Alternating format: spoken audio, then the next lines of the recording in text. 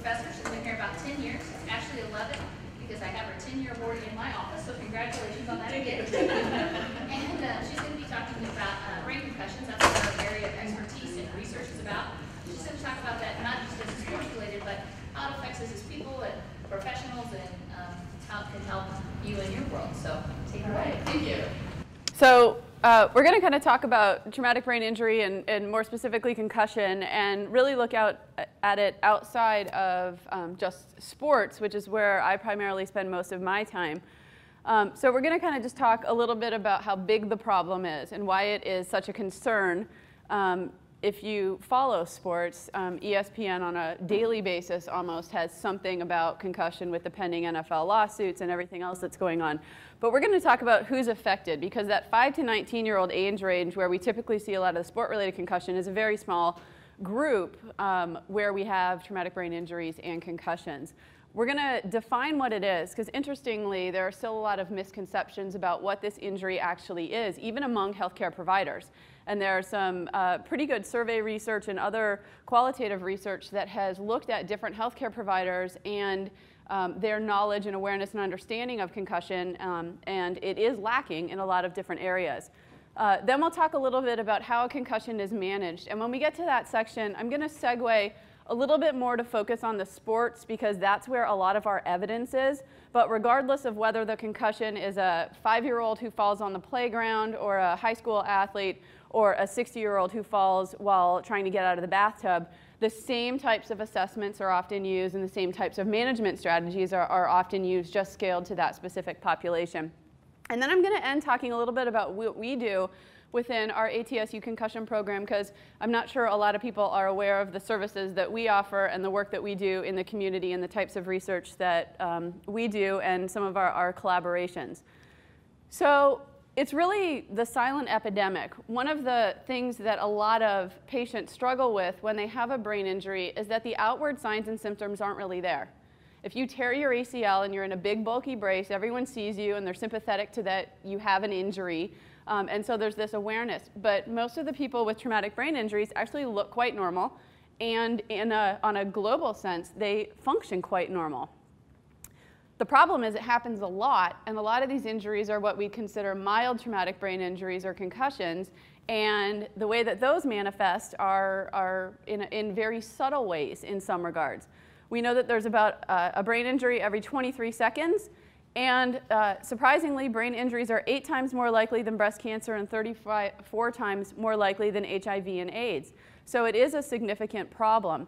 And if we look at just some other general conditions, this is from some of the CDC data, we definitely see that the annual incidence of concussion is higher than a lot of other conditions that I think have a lot more attention paid to them. So if we look strictly in Arizona, this is from the Arizona Department of Health Services. We have about 1,300 deaths annually from TBI, about 7,000 hospitalizations, close to 50,000 ED visits. But the bigger concern are those who are not receiving any care. And for a lot of these individuals, it's simply because they don't know that they had a TBI. Maybe they were in an ATV accident, maybe they had a sports injury, they fell off their bike, they feel a little dazed, ding, bell rung, all of those things that we hear to describe this injury, those are actually concussions. So many of them seek no care. When we kind of look on this spectrum of brain injury, what we're really talking about is a subset of mild TBIs. And I tend to use the word interchangeably because I do a lot of work out with schools and young athletes. And I don't want to downplay the severity of the injury by saying it's something different. So we tend to use those words synonymously and interchangeably, that a concussion is a mild traumatic brain injury. Typically with these injuries, most of the sports injuries that we see, their Glasgow Coma Scale score is 15. In some rare cases, we'll see it 14, but typically we don't see anything lower than that. So they're neurologically intact for the most part. They just have a lot of the signs and symptoms that we'll talk about in a little bit that tends to delay their recovery. So who are the folks at risk? Our younger kids, 0 to 4, a lot of that is falls, playground equipment. Unfortunately, we see TBI from shaken baby syndrome. And then our older group, the geriatric population, a lot of the fall prevention, the balance training, TBI is a result of some of those imbalances. So there's definitely some added bonus to working with those individuals. And then that 15 and 19-year-old group, which is kind of a mix of the sport concussion and then some of the risky behaviors. And in Arizona, we see a lot of TBIs from ATV. Riding in particular is one of the higher kind of recreational activities, I guess you could say. We also don't have motorcycle helmet laws within this state, and we see a lot of individuals, including unfortunately students, riding their bicycles to this campus who do not wear helmets. And those are all potential causes for injury. So in addition to what I already hit on, we can see TBIs from firearm accidents, near drowning, being struck by or falling against objects. And then we kind of have our non-traumatic causes of brain injury. A lot of times these are classified as our acquired brain injury from stroke, aneurysm, and other mechanisms. The military is also an area where we are starting to, not necessarily starting, but are doing a fair amount of work. I just rolled off as a board of director for the Brain Injury Alliance of Arizona, and the largest issue that we've dealt with in the last 5 years have been the returning vets and them coming back with undiagnosed TBI, families complaining of behavioral changes, concerns with just their self-control, memory. And we know from those coming back from Afghanistan and Iraq that they're estimating up to 20% of military personnel have probably suffered a TBI during their deployment. Most of them were not aware and did not seek combat. And one of the things that's interesting about the military now is they've actually taken kind of the sports model of TBI assessment, where pre-deployment they do cognitive and balance assessments when they go out to the field.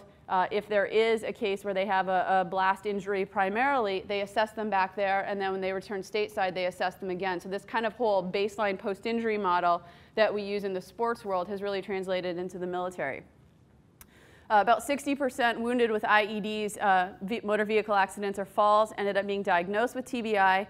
And the other stat that I think makes this a little bit more important is that in previous wars, the survival rate from TBI has been really low.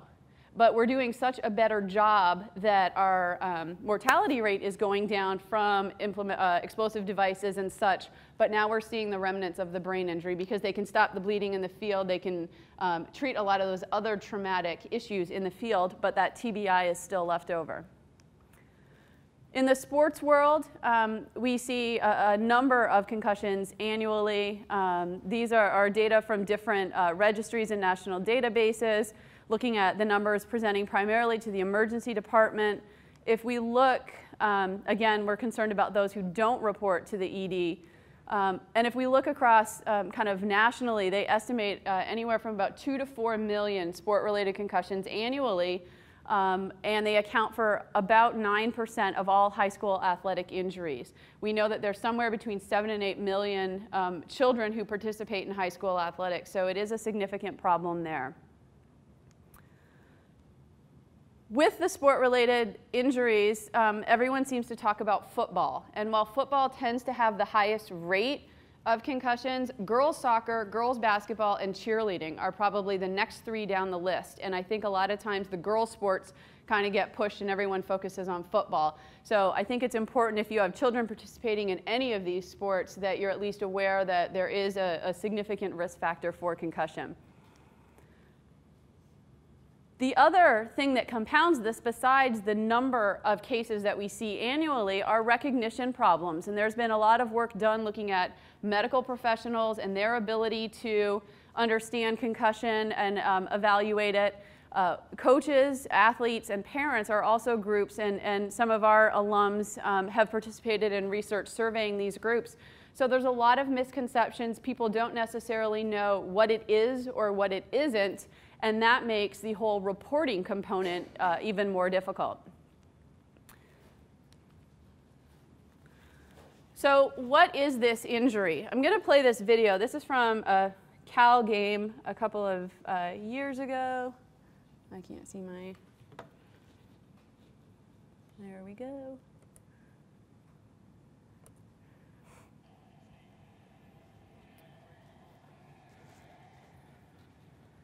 And this is pretty apparent when he hits. He hits kind of his back and his neck. He's posturing on field. We obviously know that something is wrong and potentially something more significant than a concussion.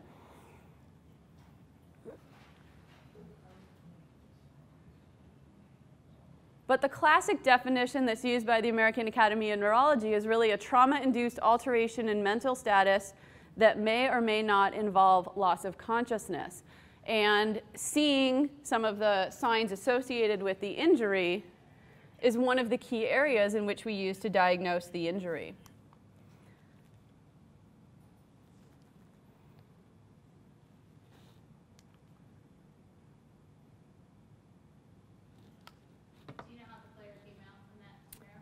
He actually was out for a couple of weeks and then returned. And interestingly, one of our alums was the athletic trainer for Cal at the time. So we had a lot of conversations with him about that particular injury. This next video I think is nice because it tends to show this whole split desktop thing. There we go. And this video is actually from the educational piece that all high school athletes within Arizona are mandated to watch.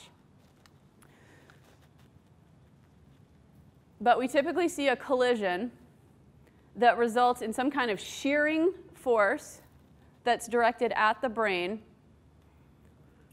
And the brain moves inside the cranium. And while we don't see any structural injury to the brain itself, we see that there are stretchings and in some cases shearings of some of the axons, which tends to slow the transmission. And when we educate athletes, we say a lot of times you're going to feel like you were at like a DSL connection and now you're back to a dial-up. Everything is processing really slow. So the other thing that's important to know are these features of concussion, because I think this better defines what we're talking about. I think the first thing is that it's an impulsive force that's transmitted to the head. So the impact itself does not have to occur to the head directly. It could be something to the body that causes a whiplash mechanism that can result in the concussion. Symptoms and other signs typically start in a rapid fashion, but they are short-lived. There may be some neuropathologic changes, but it is a functional disturbance rather than a structural injury. And this is an area where, again, when we start to talk about best practices in medical personnel, a lot of times we will see athletes who come to us from the ER and they say, oh no, there was no concussion because their CT scan was negative. The CT scan is going to be negative. Our current imaging is not adequate to actually identify anything because it's a functional injury rather than something that's going to show up on any of those imaging. We are starting to see some work, though, where they're using functional MRI, where they're actually doing cognitive tests within the scanner and looking at how the functional changes, and I think that might have some promise, but we're not there yet as either a diagnostic tool or a measure of recovery. And then we have a gradient of clinical symptoms that typically resolve in a sequential course somewhere between 7 and 10 days post-injury. But in some cases, we may see that symptoms are prolonged, and there are kind of a series of comorbid factors that may delay recovery. For example, children tend to take longer to recover. Those who may have attention deficit hyperactivity disorder, learning disabilities, those with a prior history of concussion, those are all things that we look at because they tend to have a prolonged recovery. The problem is that we don't see the injury. In this particular case, he has a dislocated ankle and his foot is completely opposite of his other foot. This is really easy for us to understand that there's a problem on the field. We see hits like this all the time, but there's no sign that really indicates to us whether or not this individual may or may have not sustained a concussion. And interestingly, a lot of the work currently being done with accelerometers in the helmets, looking at biomechanics, has failed to identify a threshold. Some people can take a really, really, really hard hit, absolutely nothing. Others, very minor hit, all the symptoms tend to come. So there's not this magic threshold that we can identify that would allow us to say, oh, you just took a hard hit, you need to sit out, you didn't, you're okay to go back in. I don't want to get into this too much, but when we start to talk about the functional nature of the injury, There are neurometabolic things that go on where we tend to see an efflux of potassium, an influx of calcium. The sort of metabolic rate for glucose increases, so the brain wants more glucose, but the cerebral blood flow actually decreases, so it can't get the glucose that it needs, and that causes some significant problems within the first initial days post-injury. And all of this tends to subside somewhere about one week post-injury. But what it leaves us with is kind of this period of vulnerability where there's a mismatch between the demand for glucose, indicated in the red line, and then the metabolic rate for oxygen in the blue.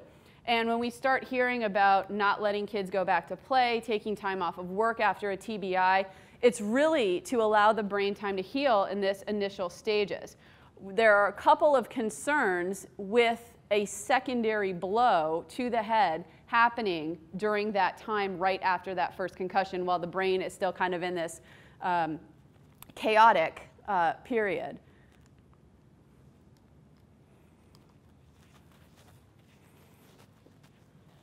And this, I think, is highlighted with some of the data from the NCAA study. This was a study that was done in many NCAA institutions back in the early 2000s. And what they tended to note was that the first week after the concussion is what they called the critical first week. Because when they started to look at athletes who sustained a concussion and then had a repeat injury, 75% of those happened within the first week and 92% within the first day. And I think that's where you start to hear a lot of the, well, you've had a concussion, you need to be out for a week. Came from there. We've now kind of changed our tune a little bit. Everything is managed on an individual basis currently, but we're still very cautious about what happens initially following injury. The other primary concern is with children and something called second impact syndrome. And this is where they receive a second blow, not necessarily to the head. It could be just a typical tackle in their sport that results in a loss of autoregulation in the brain where we start to see an increase in intracranial pressure. And that leads to herniation through the foramen magnum, pressure put on the brainstem, and eventually brainstem failure. This sequence of events happens within minutes after the second hit. So even if there's EMS on the sideline, we can't stop this from happening. The problem with this is that there's about a 50% mortality rate and a 100% morbidity rate. So this is kind of the big elephant in the room when we start to talk about concussion legislation that is passed in all states but Mississippi currently, and why we're so cautious with younger people once they have any type of head injury. We're also concerned with repeat injuries because once you've had a concussion, you are more susceptible to another. And there are several studies. This is from the NCAA data, and it's almost a dose-response relationship. So the more prior injuries you've had, the more likely you are to have another. Now, the question we often get is, what about loss of consciousness? Because if you think back to a lot of the concussion grading scales from back in the 80s and early 90s, there was always this question that the severity of the concussion was based off the presence of loss of consciousness. All right. Anyone see my little arrow? It's going. There we go. So this is a typical soccer injury. Two players going up and hitting heads. The player in the white has lost consciousness. She's down for the count on the field. This, again, is one where it's very easy to recognize. And unfortunately, there are still people that will say it's not a concussion because they did not lose consciousness, which is a pretty significant misconception. If you look across multiple studies, less than 10% of athletes who have a concussion demonstrate loss of consciousness. So 90% of the cases, we don't have this clear-cut way to determine whether or not they've had the injury. What's also interesting is that loss of consciousness does not imply severity or predict recovery.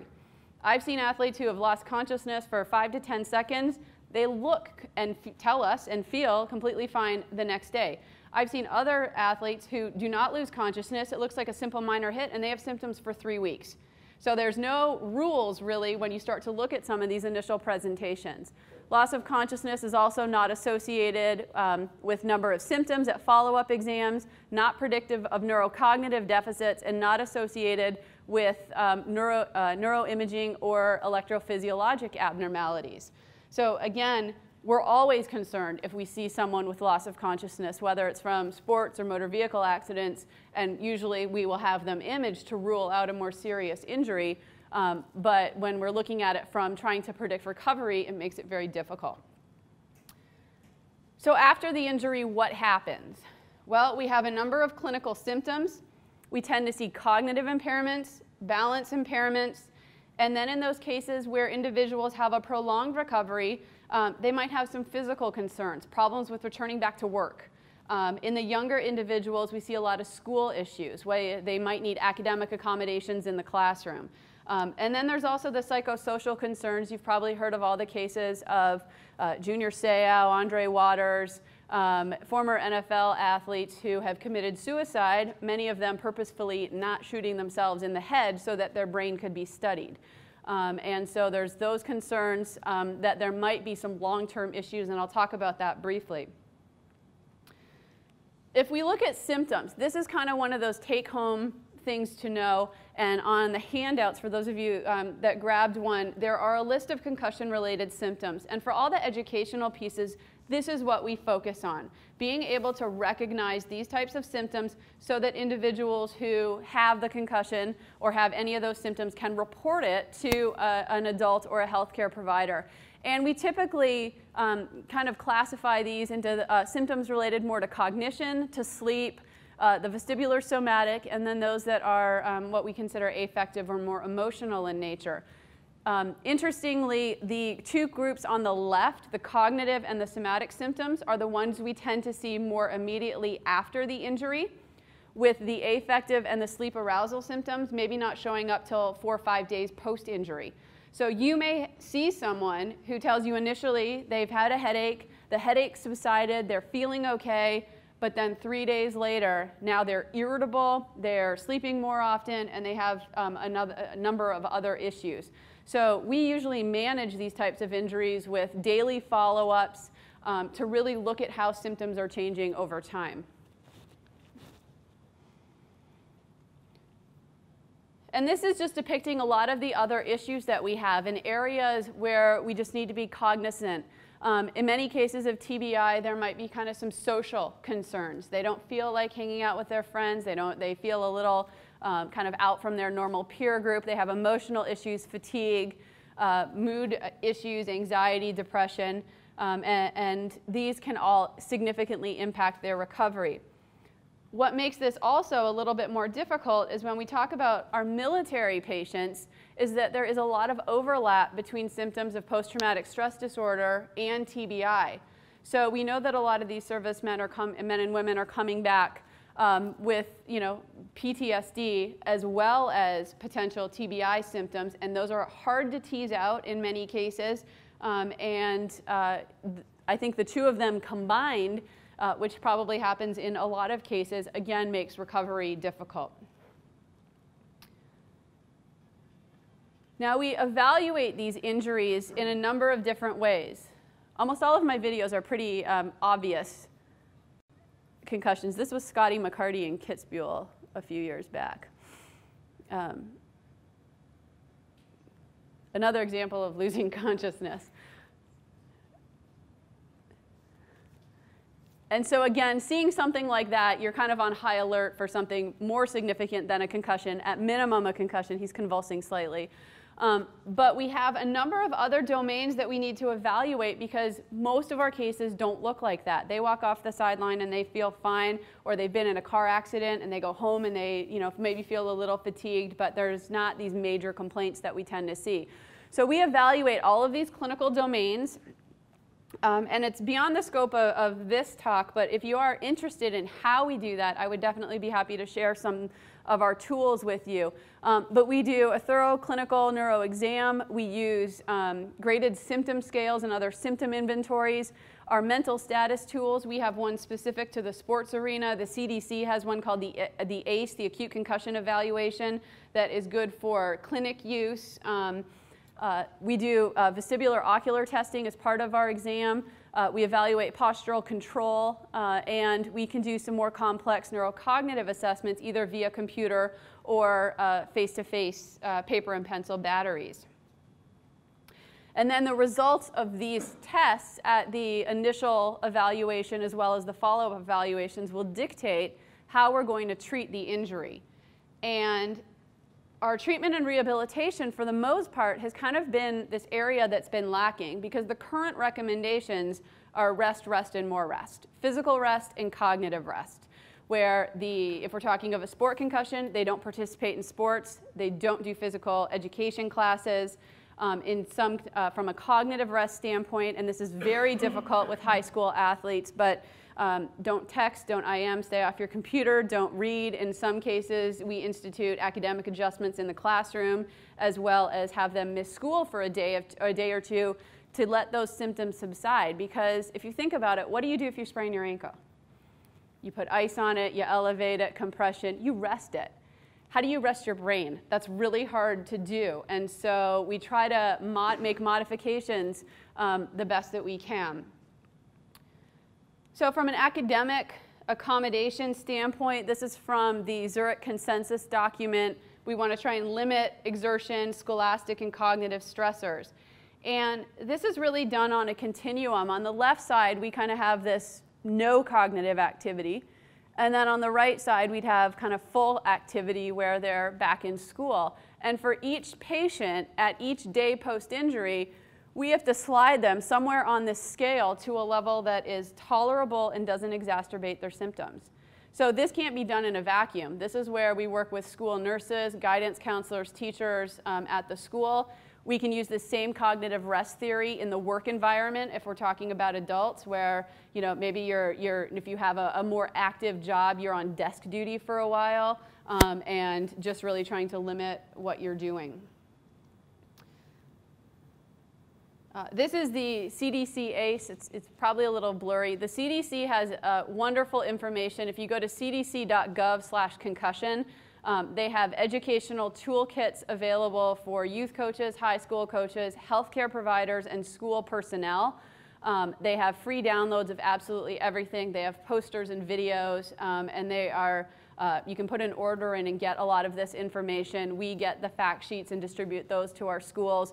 But this is from their healthcare provider toolkit, and it's a nice sheet that can be used along in your practice with return to activity suggestions, return to school suggestions as well. We've done some work looking at the accommodation standpoint. We've developed a survey instrument called the Backpack, and one of our soon-to-be graduates surveyed athletic trainers. We're also in the process of surveying primary health care providers, school nurses, and guidance counselors. And one of the interesting things that we've noted is that about 80% of athletic trainers have personally dealt with a concussed student athlete who's needed academic accommodations. And so I think it's a lot more prevalent than we originally anticipated. And when we talk about interprofessional collaboration in this area, we're working a lot with the schools and making sure that information is communicated because all of these student athletes, their primary job is to be a student. And this is some of the CDC information, which is fabulous.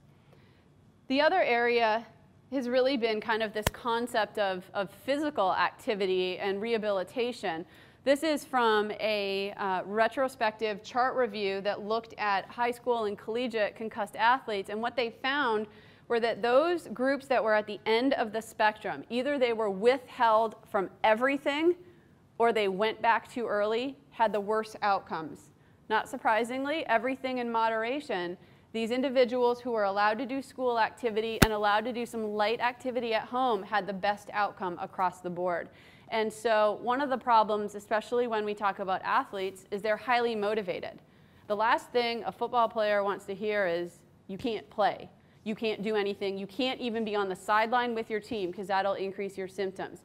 So the other area where we're starting to see some good research is in this area of active rehabilitation, where we know exercise has a positive effect on mental well-being, and a closely monitored rehab program can actually be beneficial to improving recovery times. And Isabelle Gagnon is a physical therapist in Montreal who's done a lot of work with youth athletes.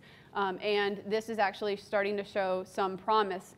John Letty and his group at Buffalo have also done some kind of sub-symptom exercise training, and that has been beneficial as well. Vestibular rehabilitation is another area that is showing promise. This is actually from one study looking at a vestibular intervention in concussed athletes, but they found that the intervention itself was actually beneficial on almost every single outcome measure that they evaluated. And this is something that we're actually going to start to look at with our audiology, PT, and AT programs this coming fall with some of the local high school athletes. And then dual task strategies, where we're doing cognitive and balance activities together, is also another way that people are starting to look at actually doing something that's more treatment as opposed to just indicating rest.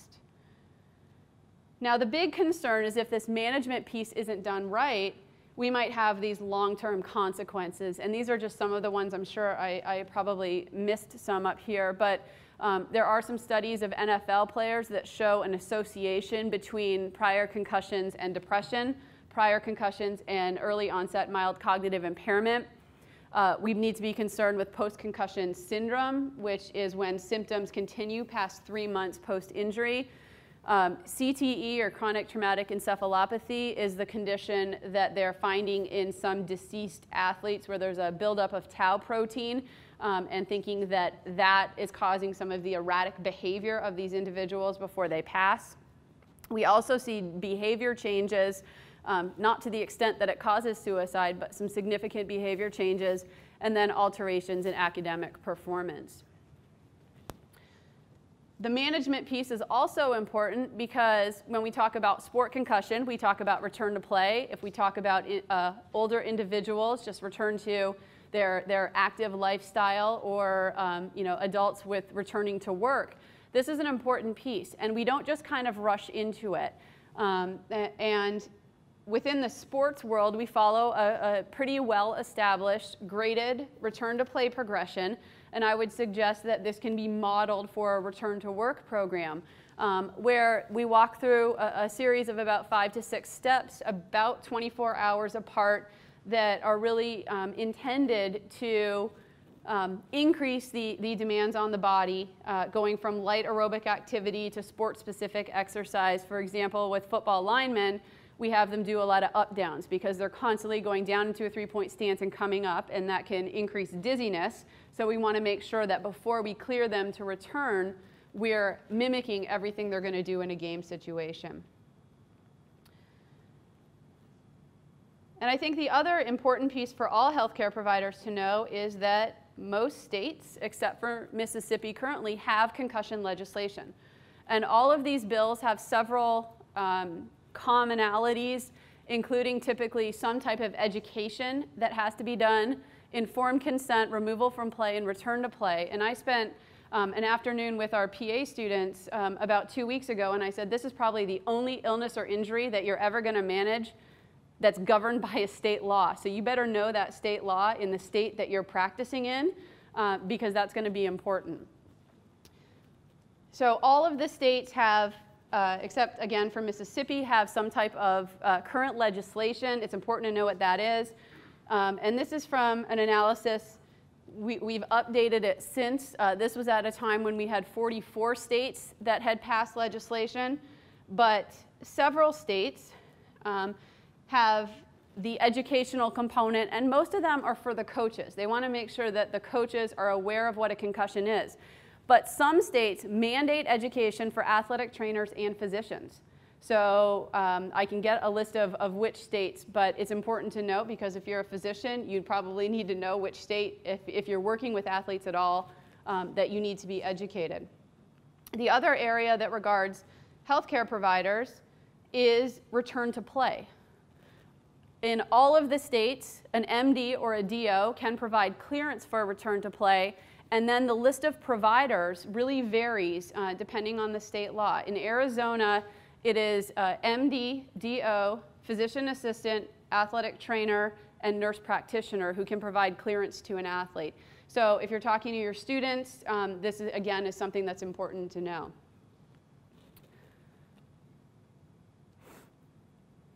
So a couple of other key things, since Tanya only gave me an hour. I teach a 12-hour class on this to our athletic training students, so I could talk about this for a long time. I think we need to be aware that concussion occurs in all sports and outside of sports. Loss of consciousness is important, but it's not a key indicator. Grading scales are not useful. Recommendations to abandon grading scales were made in 2001, so we're now 12 years out, and unfortunately I've seen things come back from providers that say, he has a grade 2 concussion. Like, really? So again, it's important to note that neuroimaging is not beneficial to diagnose recovery or determine when someone is ready to return to work or play. Once you have a concussion, you may be more prone to more injuries. Kids take longer to recover. Equipment cannot prevent concussion, and this, as a parent or a consumer, helmets, mouth guards, headbands, none of that stuff has been shown to be preventative. So mouth guards are perfect for doing what they're supposed to be doing, reducing the risk of dental and oral facial injuries, but they're not going to prevent concussion. And some of the fancy football helmets that now sell for about $1,000 a piece are not better than ones that are a lot cheaper. So you just need to be cautious there. It's not strictly a physical injury. We see a lot of behavioral issues associated with it as well. And then rest is probably good until symptoms clear, followed by an active recovery is the way that things tend to be looking right now. In about a minute, I'm going to talk about what we do. Our athletic training concussion program is really focuses both on education and research. We do research in the following areas. We look at knowledge and education of many groups.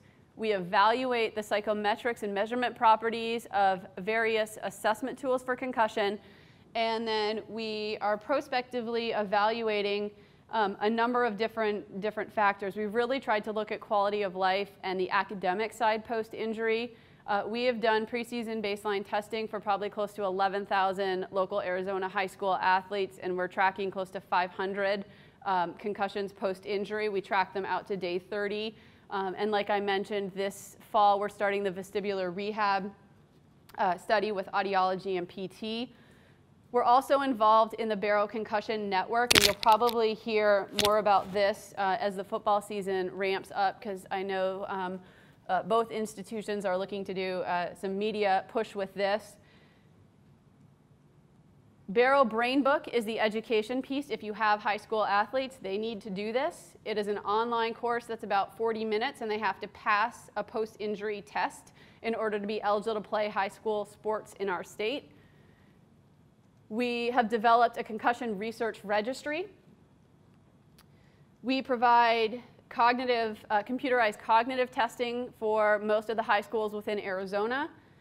And we have a concussion consultation feature that is meant to bring healthcare providers across the state together to make sure that everyone is evaluated on the same playing field. And we're using the OnePass medical community. Barrow has been the primary driver for this piece, but it allows healthcare providers to request consults with concussion experts in the Phoenix area.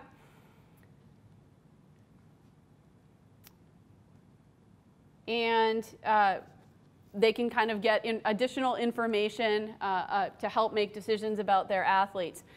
Anyone affiliated with the university can become part of the network, so if you're interested in just kind of being around the social environment with these physicians, it's kind of a nice opportunity, and you can contact me as well. The last project that we're working on is a collaboration between TGen, again, Barrow St. Joe's, ASU, and the university. And we are going to be studying the ASU football team this entire season, looking at helmet accelerometers and evaluating head impacts during games and practices. We're going to be taking blood, saliva, and urine and looking at biomarkers pre and post season, as well as those individuals who have a concussion, who sustain high magnitude hits, or who have high frequency impacts. And we'll be correlating that with all of our clinical measures of cognition, balance, and symptoms. So it's quite an undertaking, but a good collaborative endeavor that we're embarking on. And there's always apps for this. If you go to the Apple Store and look for concussion apps, there are ones for medical providers that include the symptom scales and things. There's one for parents that are great for educating and even kind of running you through a little quiz to determine whether or not your child might have a concussion, so you know to seek additional medical care. So there's definitely a lot out there. And that's all I have, so I will open it up for questions if anyone has any. Yeah? You mentioned some of the affective type of things and psychosocial. Are there studies when there's that overlap between PTSD and brain injuries in terms of causality? Because if someone is injured in the field as a military person, does that lead to it, or? Sure. So the question is whether or not, with the overlap between PTSD and TBI in the military and the psychosocial factors, is there anything to show causality? And unfortunately, no, not causalities. There's some studies that show a greater association between those who have a diagnosed TBI and PTSD with certain psychosocial factors. The ability to tease those two out, it has been kind of the dilemma that everyone's facing. They tend to focus, because there's those common symptoms, they tend to focus on those outside symptoms, the flashbacks, as being more associated with PTSD. But that's been the biggest problem. The other issue with the military that we tend to run into is the stigma of a TBI and just the general personality types of those service members. It doesn't look like anything's wrong, so they don't necessarily think that anything's wrong. And they're not seeking treatments or seeking additional evaluations. And I think the system's not necessarily being an advocate for them to kind of direct them into certain areas. I know the BIAAZ does some support groups with military folks.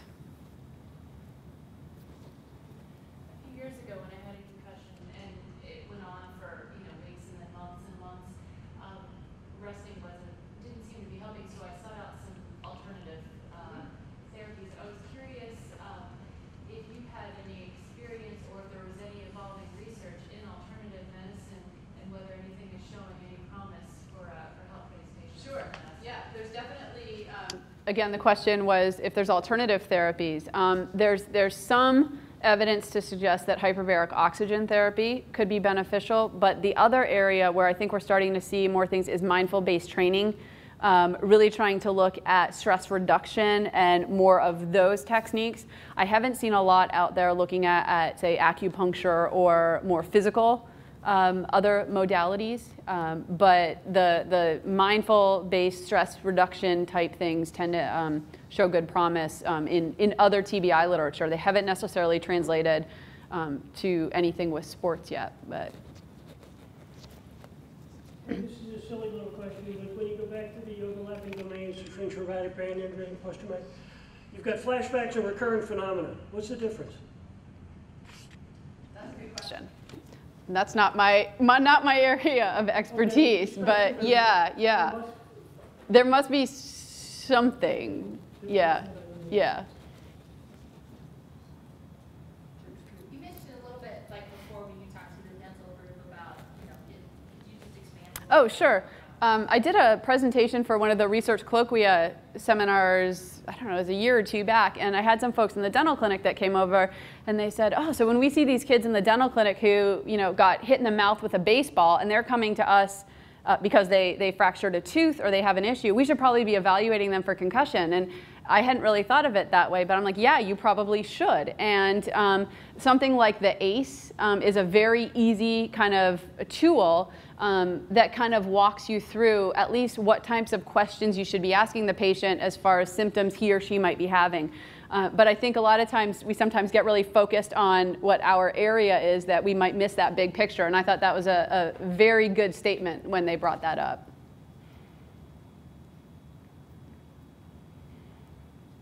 All right, thanks.